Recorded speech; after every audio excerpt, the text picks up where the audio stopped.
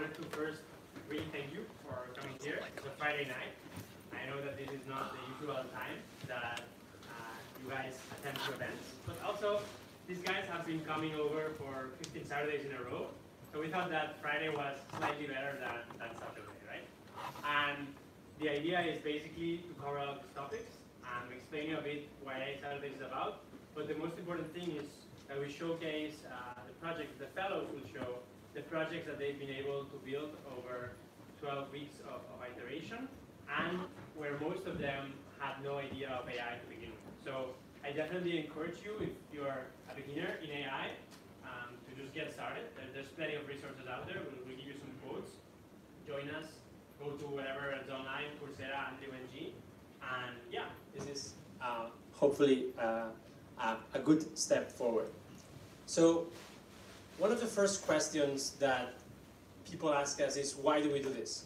And the underlying idea of how we began AI Saturdays is that there's a paradigm in the future of work that's coming over. AI is scalable, it happens on a very short time frame, and it leads to a concentration of power. So we think that this is going to have a high impact on the jobs. And one of the biggest problems is that there's not enough AI professionals to fulfill the demands from companies who want to implement those technologies. So AI Saturdays was basically born with the idea that we could train those AI professionals from a diverse background anywhere in the world with resources that are already available online. And why do we do this, you may ask? It's because if you were born in San Francisco, Barcelona or London, it's very likely that you will have a good access to resources and quality of life. But actually, if we think about AI, one of the biggest problems is the bias. So if we're able to train professionals anywhere in the world in a decentralized manner, this will just enhance the quality of the products that we're able to produce and ensure that we make it more fair for everyone out there. Basically, AI Saturdays began sort of as a pet project. There was a friend of mine, Gia, he was in Singapore. He was starting his company on solving the problem of reproducibility on AI research, because AI papers cannot be tested and verified as other science can do, because there's too many papers produced and companies are not currently showing the code of what they're doing. And basically he created this community. I was on the point of saying, okay, maybe I should join, maybe I should do AI, and I said, okay, I'll do it in Barcelona. We put it on a Facebook group, and it went viral. People started applying to be ambassadors everywhere in the world, and it's right now in more than 150 cities. In 1 year, there's 5,000 members, and we're in every single continent except Antarctica. So one of the first things you say is, if you do know someone in Antarctica, please let us know so that they can open the hub there, and we can say that we're worldwide. And one of the things that people are very surprised about AI Saturdays is the way we work, because we don't teach things, you know? The way you guys normally operate in university, or at least from our perspective, was that they would give us lessons and then would have to do homework, and then the lessons had nothing to do with the homework, or it was very easy for the teacher, it was very hard for us, right? One of the things that we do here is whoever has to learn AI is you, and whoever has to code it is you. And also, it is very, very unlikely that we can get a professor in Barcelona that can teach you better than Andrew NG from Stanford or the founder of Kaggle that are already online. So basically what we do is we meet together in a co-working space, we watch the videos, we do like a review in the morning, but then everyone can watch them at their own pace, and then we do the exercises, and we help each other. And one of the most interesting things about AI Saturdays is that because we're synced with the other cities, not only you have a problem, but the guy from Madrid has a problem, so you're able to solve it together at the same time frame. So it's like, I don't know if you've ever done an online course, but one of the biggest problems of online courses is that there's a moment where you get stuck, you know, and it's Saturday night, nobody's going to help you out, and you wait 3 days for an answer, and then you kind of lose interest because real life takes over. So what we're trying to do here is basically save a time gap for you where you work on AI, which, hey, is Saturdays, because we figured out that you guys would run out of excuses for the weekend. On Sunday was very rough. And also, there's people doing that very same thing right now. So if you have a problem, it gets solved on the spot.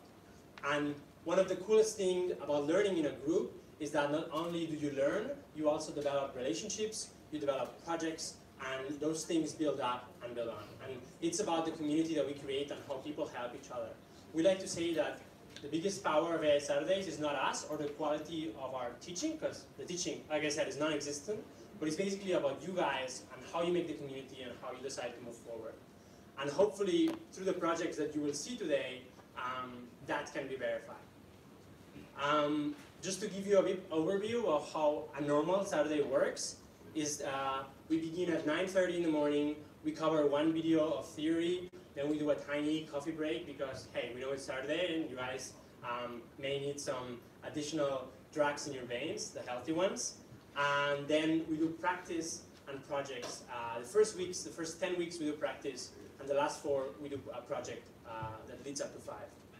And there's different levels. One of the coolest things about AI Saturdays is that you can join in as a complete beginner and you will have assurance that because there's an expert, any kind of problem that you have with, let's say, Matplotlib or NumPy, which are Python libraries, will get solved in that session. And at the very same time, if you're an expert, let's say you're an experienced developer and you want to get into AI, it's going to be fairly easy for you, but there's going to be people that are going to be constantly asking you questions and challenging you on that. And also, we're really trying to get people from different fields. So if you are an expert developer, yes, your neural network will look good. But if you're able to partner up with a biotechnologist, he or she will explain you why it's important to do epigenomics and why that could be a good application for artificial intelligence. So one of the coolest things that we're trying to do is basically to get a diversity of fields to understand that AI is just a tool. It's a really powerful tool, just like the internet was, and that essentially the ones that learn it and apply it in a fair social way are going to have a head start. So one of the requirements that we also have for AI Saturdays, because it's a non-profit project, is that all of your code is open source and that you do something that creates a positive impact. We don't want you to design the next weaponized AI army, which hopefully none of you will do over the Saturday, but still the underlying idea is that we use this power to make the world a better place. And we also are very open with our data. Basically, one of the biggest problems that we're trying to solve is getting more females into the landscape. You can see that this is even a problem for us. So one of the ideas that we launched is to do diversity scholarships for people from very diverse backgrounds so they can join in and be part of this community, because we feel that this is the fundamental way that we're going to solve one of these issues. And also, people are super committed. But high commitment doesn't necessarily mean high knowledge. If you don't have high knowledge on Python, it's okay. You can learn with us. We're not going to say, if you don't know Python, we'll definitely this is not the course for you, because you should do Python on your own and then come over so you can do the neural networks. But when people began, at least their self-assessment of their own knowledge was not high enough. And I can also validate that through my own journey that I will try to tell you later. And also, one of the coolest things that we see in this trend is that people are really seeking a career change or to create impact projects. And this is one of the coolest stuff because it leads to collaboration and just basically going beyond that Saturday. I'm not gonna lie to you, if you spend 4 hours for 15 Saturdays in a row, that will lead you to some knowledge on AI, but it won't take you to where you need to be to get hired or to launch your own startup. You need to create your own time gap so that you can create that pace on a week-to-week basis. And that's only done if you have a high motivation for it. So either you want a new career, you want to do a specific project, you think that it's a very interesting field, so you want to get a head start, and this is why people come around here.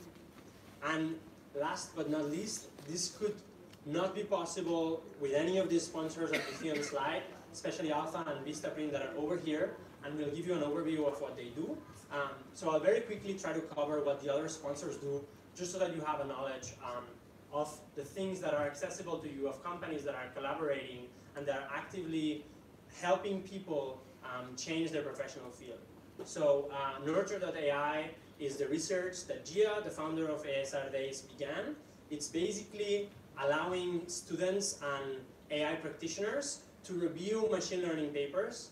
I don't know if you know the way paper revision works, but normally you have to be a PhD, you have to be a reputation in that field to review a paper. The idea here is that we do like a batch classifier. We have the people that are the students and the machine learning professionals reviewing it, and then because there's not enough number of people to select which papers are relevant for the professionals, with this we get a filter. The students learn, they get referrals for the projects, for the applications, and then we can essentially filter out the nice candidates. Just to give you an idea of how crazy this problem is, there is one conference, I think in Canada, it's NIPS. It's one of the most famous conferences on AI. I think the total number of submitted papers was 10,000. So imagine if you are a professor or a reviewer that has to review 10,000 papers, it's completely undoable. And if at the end they end up selecting 100, you basically have the same amount of odds of getting in that is going to Harvard. So it's highly, highly selective. Also, Orbito is a platform where they have the computer on the cloud. It's not about your drive, it's not about your Dropbox. It's basically about having your work, everything on the cloud, and they give 25 euros free for the sign-up. It's a really, really ambitious company based in Spain. Depot Lab is a co-working venue that they have kindly helped us host the 12 Saturdays in a row. And they also are providing specific pricing for people that want to start their own startup. And the VDA Inception program is just a program that allows you to get better GPU access and discounts if you want to get deeper into machine learning besides training. And I'm going to give the floor to Theodore, that's going to tell you a bit more about what Vistaprint does and why it is also important for them. Thank you.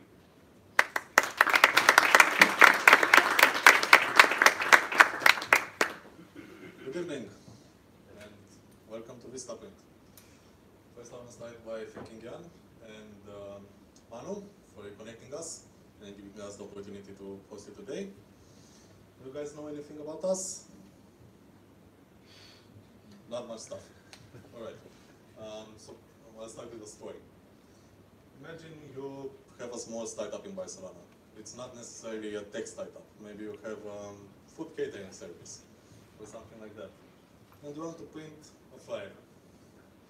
Doesn't look like a big deal. But if you look at it, it looks decent, seems quality, right? Well, you want to print maybe 100 of this.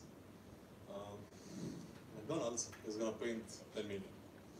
For them to print one is going to be very cheap. For you, because it's custom, it's your design, is going to be expensive, right? Makes sense.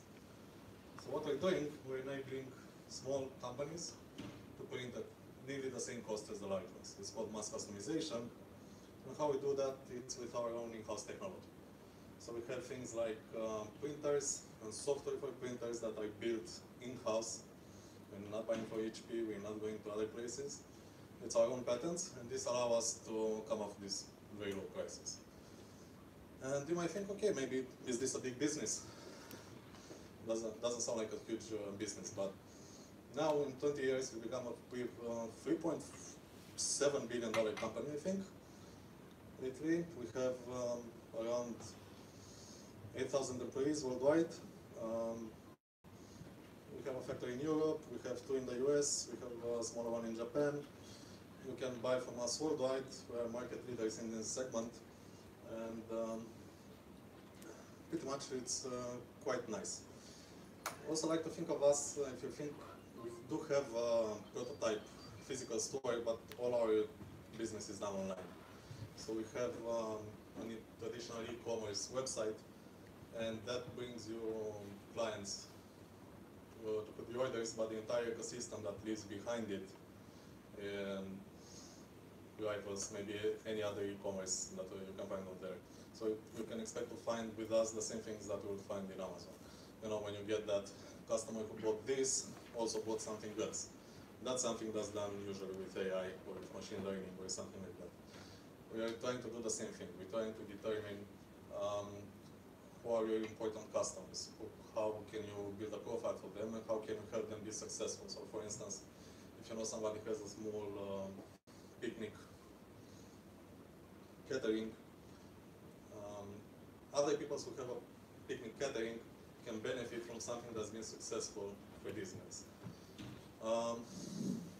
We have our headquarters in Boston. We have around 250 developers there, and we are around 50 in Barcelona, another 40 going to 50 in Prague. And what we do in Barcelona, it's digital marketing. In paid search, we are one of the top 10 customers of Google. We're building our own in-house tools for paid search, again using some sort of machine learning and a lot of data for that. And we're looking for more people to join us in this area. And with that, I think I'll cut my speaking slot here and give the opportunity to... Yeah. Yeah. You said McDonald's spends 10 million and they give it to like a cent or something. Yeah. So if I say I want 100, it will be like €1. Yeah. True? You really sell like 100 bags €1.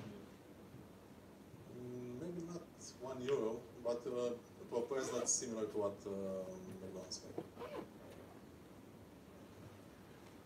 Any other questions? No. I'll give the floor to Alex, but he told me he wanted to try something different. So I'll give the corporate presentation of Alpha, and he'll give you some presentation that he's been working on with the past.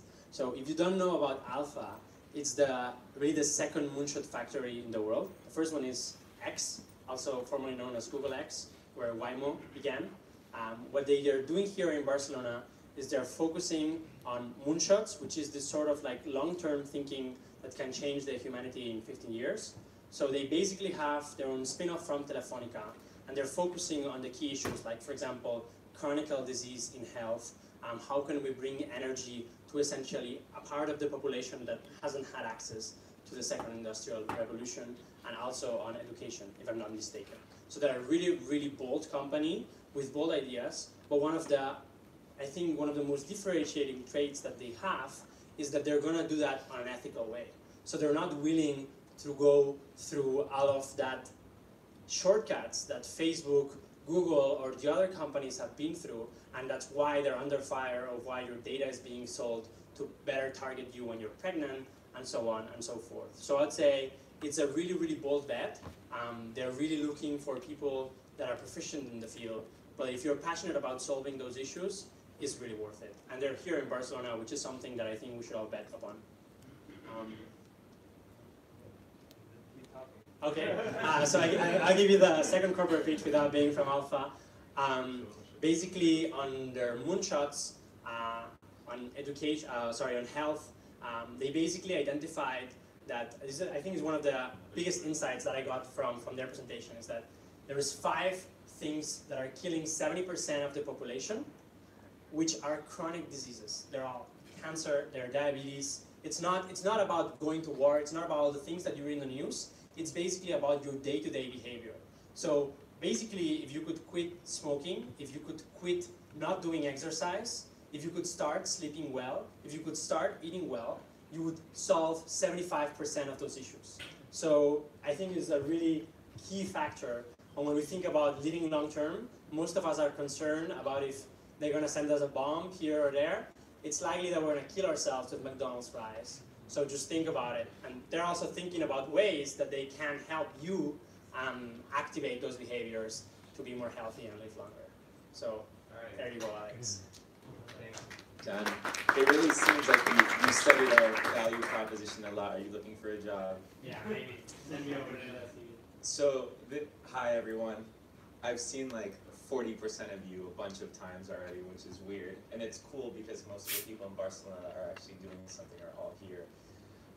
This is going to be quite unorthodox because my fault, not John's, don't worry, but technical problems and all this stuff, and also it's weird that Vistaprint hasn't adapted any Mac to HDMI technology yet, so one of those as well. But I've been working on something for a while. I'm not going to talk about Alpha. You did a tremendous job, and we only really have 10 minutes to talk. But I've been developing this theory and kind of co-writing a paper with some people at work. And we're talking a lot about if we live in a simulation, right? This is like a really big question that a lot of people are asking themselves. And I do have a like 45-minute long presentation, which is, I guess, quite cool to my standards, but that's obviously not going to happen here. So we're going to have a conversation, maybe, right? I'm going to ask, or I'm going to tell you the questions that I ask myself, and you guys have gotten pretty much into this world, and I'm sure that you have something interesting that you might or might not have thought of within this realm, right? But the question really is if we live in a simulation, how would we know? There's really very few ways to do this. Why would we be in a simulation? Would it work? Are we simulated by other humans in the future? Are we simulated by aliens? Are we some sort of thank you for this deep dream right here. Are we some sort of self-created kind of simulation in a sense? But it's quite interesting because if you check, I have all the numbers, I'm just going to go all over it because I don't remember it exactly, but if you check, the fastest or the most powerful supercomputer is called, in the world right now, is called X, I don't remember, and it has X amount of flops, teraflops, I don't really remember this, but the whole point of it is that if you assume Moore's law and kind of the growth of how many teraflops we've been gaining per 10 years over the last, I don't know, 30 years in computing, in about 80 years or so, we'd be able to simulate all the processes of about all humanity and all kind of neural connections or blasting of the synapses with one computer. And so when I did this calculation and then I kind of went into more data and found more, it was only 80 years until we could simulate 1 second of all humanity, of every single thought in humanity. In 80 years, we can simulate every single thought that every single human has had. And it made me think, I mean, do we live in this simulation? So, since we don't have that much time, I wanted to kind of talk about it with you guys. What do you think? Have you ever thought about something like this? Since the Matrix. Yeah. And honestly, the Matrix is one of the things that made me think about it as well. The question is, have we been placed there or not? And is it easy to create these artificial worlds? Is there somebody or something that's trying to fool us? Is this all created on purpose, or is it kind of created randomly, right? I assume you guys have heard of like these procedural algorithms. Have you ever heard of the game No Man's Sky? Okay, so it's a really cool game, but the whole idea is that it's based on procedural algorithms. So somebody did all the math in the beginning, and you can fly around onto any planet in this video game, and as you land, instantly every single variable of it gets created. The atmosphere, the color, the temperature, the animals, the houses, absolutely every single thing on there from 0 to 1 gets created in a complete random or procedural algorithm fashion. So it could be that stuff is being created as we walk in, and then I wonder, well, what's happening? Are things being generated just within my field of view? As in, am I walking into a room and that room is being generated? Or as I'm on Earth, is the entire planet being generated at the same time? But it makes me think different things, like, you know, when I'm walking through Plaza Catalunya and I see thousands of people, right? And you're walking on one side and then you look over onto the other side and there's some random person that you really haven't seen, but they're in the back of your kind of like peripheral vision. And I wonder to myself, like, are they real? Are they just like background shit code that's kind of just running and that's not doing anything? Is that just made to create the illusion of something? But then it's almost like something very weird, right? It's like quantum physics in a sense. It's like the collapsing of the wave function of probability, as they call it. Because that person is not going to be a person until all of a sudden I walk all the way over to the end of Plaza Catalunya and I say, hey, what's up? And then that person is obviously going to stop being this background shit code and going to interact with me. And then all of a sudden that person has a story, has a life, has kids or not, goes to school, has money or not, and just came from McDonald's. But until I walked over to the other side, that person was nobody. They were nothing. They didn't have a name, they had nothing. They were just background code running in the back of what I believe to be the simulation that is my universe. So then I wonder, are you real? Or am I real to you?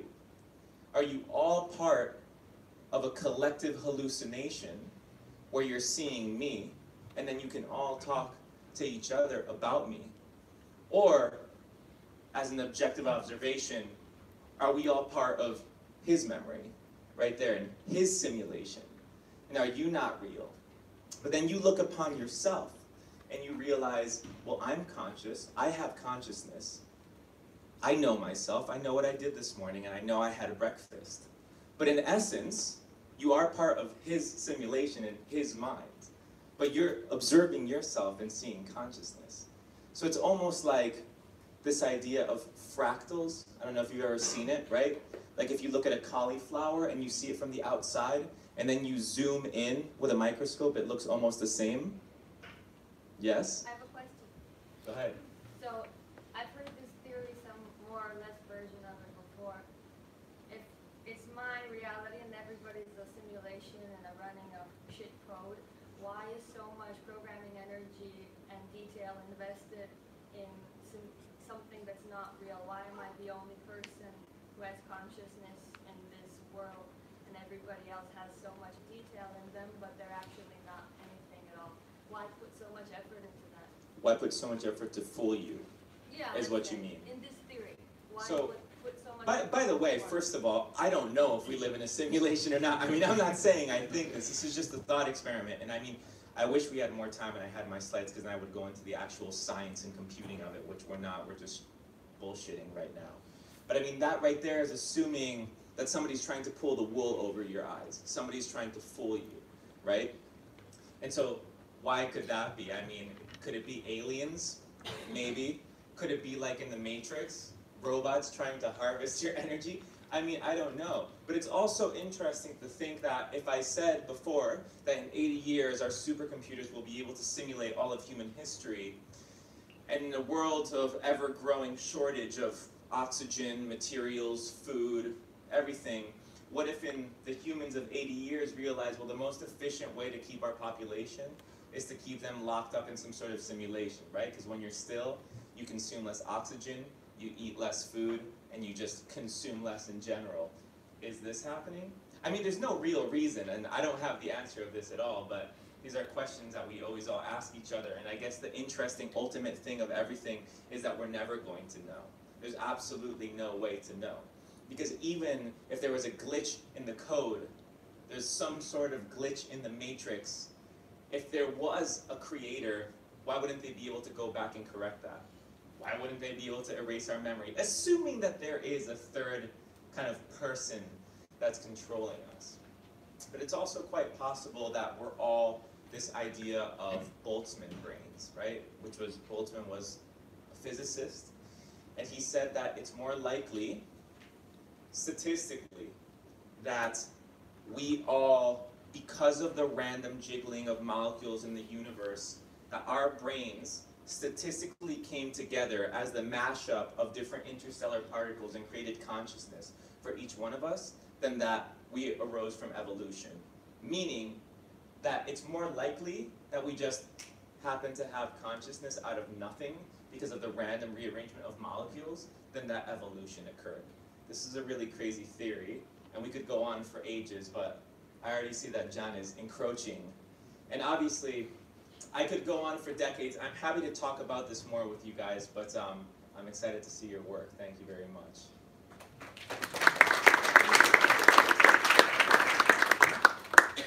I'll leave it with that because I've only read the Nick Bostrom book. But if I would say something, one of the most interesting thoughts from that book is essentially if there has ever been another kind of civilization like ours that has lived through the same amount of years, either there's been a point where they have become extinct and therefore we may become extinct too, and that's just what's coming to us, or they've been able to simulate that and then we're a byproduct of their simulation. So it's an interesting thought experiment, but at the end I think it doesn't change, you know, like if you're in a game, if you're in Matrix, your goal is to break it. So I would still encourage you to do the best you can to break out of this net in which you're currently in. Or maybe not, just go completely crazy, but I wouldn't recommend it because you don't get a second try.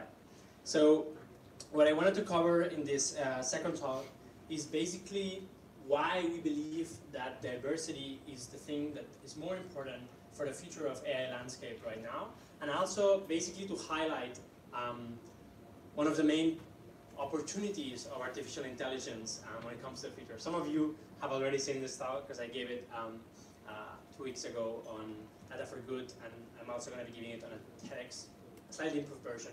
But I want to basically share this with you and also see if you agree or not, or if you have a different view. And again, this is to give a support point to the argument by Alex, which is our computational power is ever increasing to the point where we are going to be able to simulate every single synapse and connection in our brain in a future scenario, which we think that if the laws continue to grow and so on, we'll get to that point. But where that gets us, I think, is that one of the most common thoughts about people that don't believe that artificial intelligence is going to have a big change of their lives is, okay, we've lived through 3 previous industrial revolutions before, why should this one be different? And to that people I say, so first of all, if you look at the scale at which those industrial revolutions happened, the first industrial revolution was about more than 150 years. The second industrial revolution was also more than 100 years. And the third one, we can say at least 50 years. And if we think about it, from the first industrial revolution, the fields became completely extinct.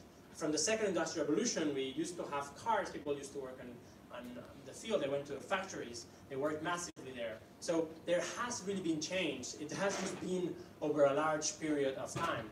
So one of the biggest problems of artificial intelligence, or opportunities, if you see it that way, is that the time frame where it happens is so fast. Do you remember, like, Uber didn't exist 10 years ago. We guys, not now because they're forbidding it in the City Hall of Barcelona, but we think about it as a fundamental thing, you know. Everybody should have a right to Airbnb. That will be maybe written on the 2050 laws.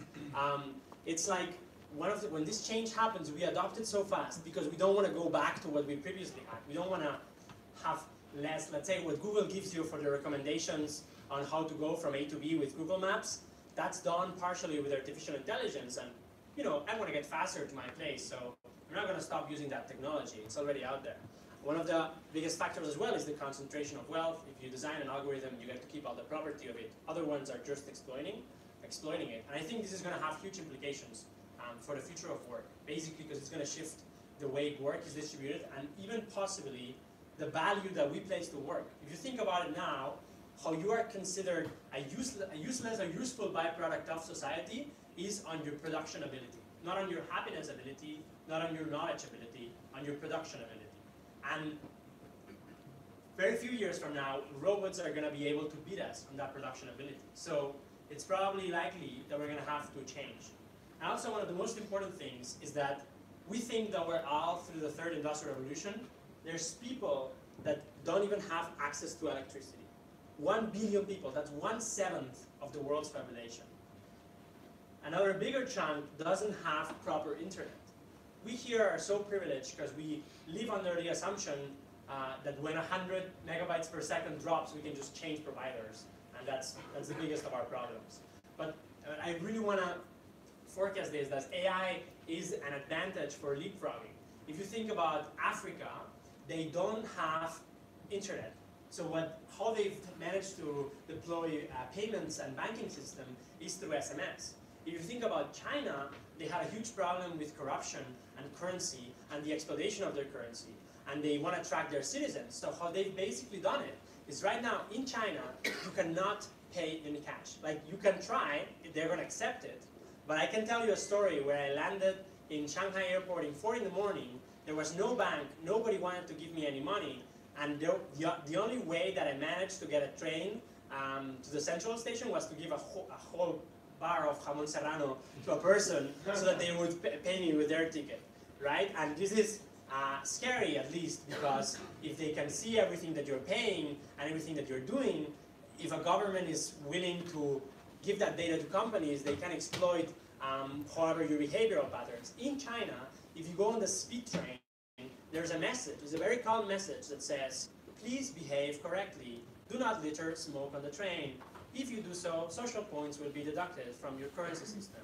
And if you have your social points deducted, you cannot get out of the country, you cannot travel in first class, you cannot get the speed train, so on and so forth. So I think we're already seeing the opportunities for the countries and generations that are behind, but also the problems that this can bring upon us. And basically, I think the biggest questions that we have ourselves is, that we have to ask ourselves is, how can we use it for a positive manner and a positive change? And when we think about positive change, I think there's really two areas. There's the first one that, say, alpha or ethic companies are working on, which is how can we establish a boundary between good AI and bad AI? You know, for example, if you have Amazon's hiring pattern that has a bias against women, that's bad AI, then they have to shut it down. If we have an AI that's able to detect the people that are illegally deforesting the Amazon, that's potentially being used for good. And I would say people are really pushing towards establishing a boundary, a code of ethics, a limit, a red line if you want to say it, of how we can use AI. But this is a really, really complex problem for one of the theories, a game theory developed by Joe Nash, which is basically, it's the prisoner's dilemma. If one country doesn't do that and the other one does it, they gain a competitive advantage. So therefore, they can place themselves ahead. Same thing goes for companies. So it's very hard to push for this kind of behaviors in a world where you think that everybody is competing against you behind your back. And the other thing is diversity. I think I break it down to 5 different types of diversity, where the first one, I think, is also the problem where we say, there's a very common phrase, which is the bias. No, the algorithms have bias. And if you think about AI and you think about a neural network, it's what they're trained to do. They're trained to have bias. There's literally a bias layer. But that's because that's the way they behave. The problem that we have is that there's bias in the models that we feed them. If the data set of CEOs is only made of males, they will learn that CEOs are automatically male. The problem that we have to fix is that we have to make that data set balanced. So I think it's about us, it's about the people that form this space that can really significantly change how this is changed. Because if let's say, for example, here there's not someone from, let's say, Nigeria, right? But if you put their local food and they're nothing, if they were working on Google and when you put food they didn't see their representation there, they would complain. Here we don't complain because we're more or less from the same kind of background. So we don't see this problem happening. So we need to bring this diversity on. And I think it's about also accessibility. If we think about technology, let's think about VR, augmented reality. It's being designed for us, for the masses. It's not being designed for someone that is blind, someone that is on a wheelchair, someone that has a specific set of problems. That's incrementing the gap that they have with technology. So we have to make sure that the way we use it brings them closer to where we are, instead of creating a bigger and bigger divide and us versus them problem. For example, with self-driving cars, if you fire half of the truck drivers in the US, they're going to get really mad. In here, you have a perfect example. Taxis don't want to be replaced. They've given a shitty service for 30 years. They've, I would say, profited from the increase, the irrational increase in the pricing of the licenses. And when a new competitor has come up, they're willing to destroy cars just for the sake of getting their way. Well, it turns out that we're now going to create an artificial market to protect them.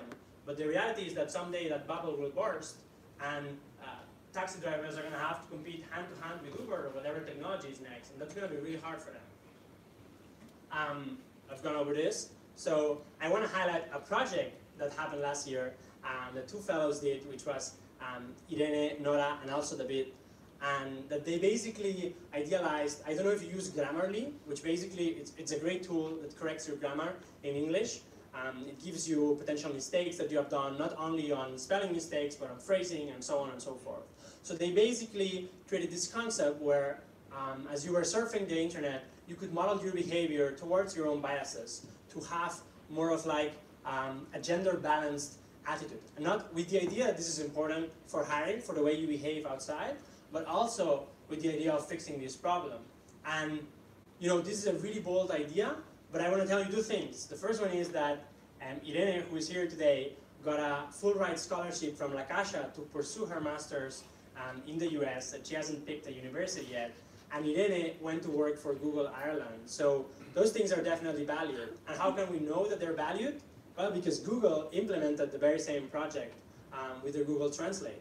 And I'm going to say, Probably the implementation was not the same, but the proof of concept, the idea, is something that you can pursue over the course of 12 Saturdays.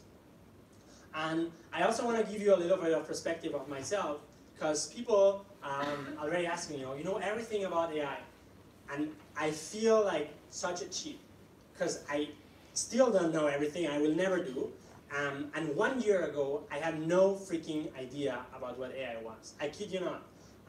The way we began AI Saturdays is I was really, really passionate to learn. I signed up with Sergi, there was Miguel, they wanted to do this project. I said, let's do it. And we learned the lessons 1 week before we taught them, and we managed to do it. So it's really about finding one ring to rule them all. In my case, through hackathons, it was a really, really good idea to go in them feeling like I should learn better and do better.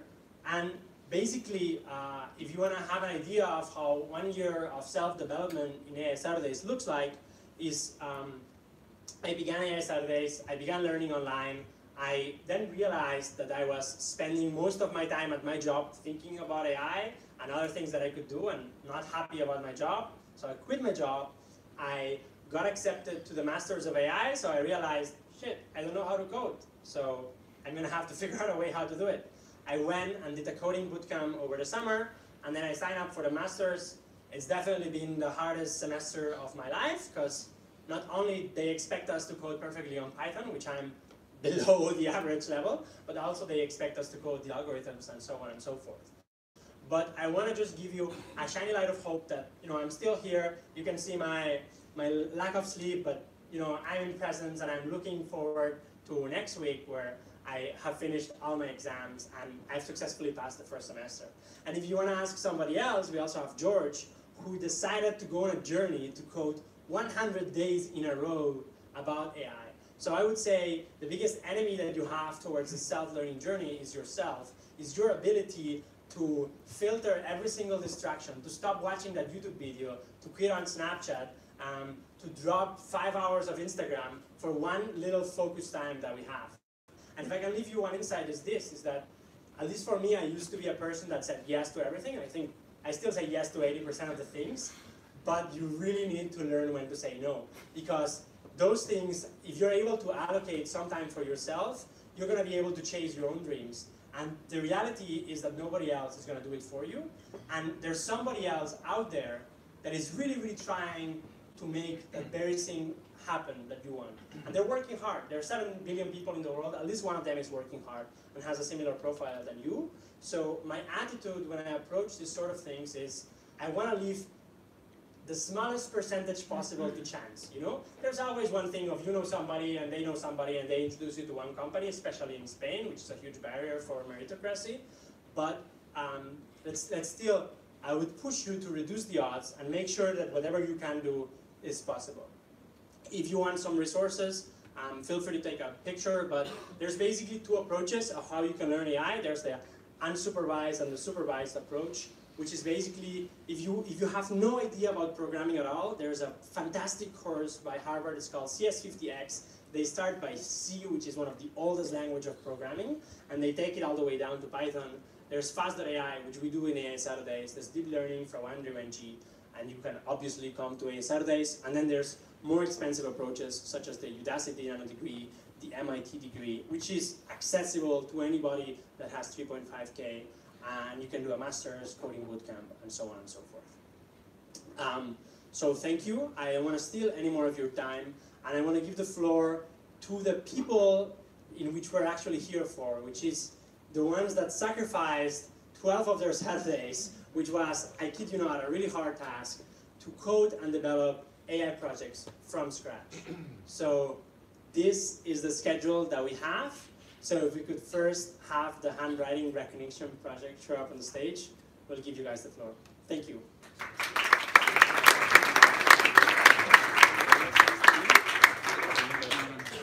Sorry, one more thing is we're slightly behind on the timing. So we're going to do one trick, right? We're going to give them 10 minutes. And what I'm going to do is I'm going to set a timer for those 10 minutes. So when that timer rings, I want you to clap as loud as possible, as if they had done an amazing job, even if they haven't, because they have been 12 Saturdays there, and this is at the end the culmination of 10 minutes that they have to show, so I hope you can forgive a little margin error, but just clap as loud as you can, then we get one question, and then we move on to the next project. All right. Thank you.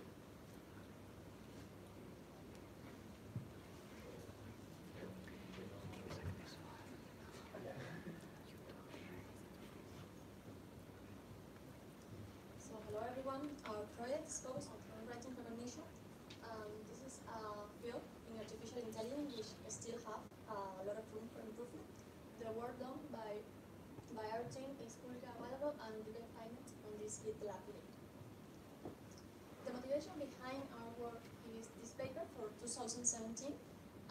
In this paper the authors present a new dataset which is an extension of probably the most well-known dataset of machine learning, and they basically provide a more challenging approach for recognition tasks, which includes numbers and letters. The name is Alice, in this case with E. So handwriting recognition applications are manifold, and we can find examples in all the fields, all the sectors. For example, we can think of create a digital libraries from our own notebooks, handwriting notebooks, and we can also digitize several documents such as legal docs, hospital records, and banking check. This will not only make easier the storage task, but also it will improve the accessibility to these documents and many other benefits. From a general perspective, the field of character recognition can be divided into groups, the printed one and the handwritten. The first one is probably the most known, and we can find several good examples from the well-known OCR system. In the second group, the handwritten can be further divided into online, that is when we make the character recognition as we write, and then the offline, that is when we use a picture from a text. And this is the approach that we use in our project. In terms of accuracy, we achieve the state-of-the-art 99% of accuracy for the smallest data set with 10 classes, and 92% of accuracy with 47 classes. In this case, we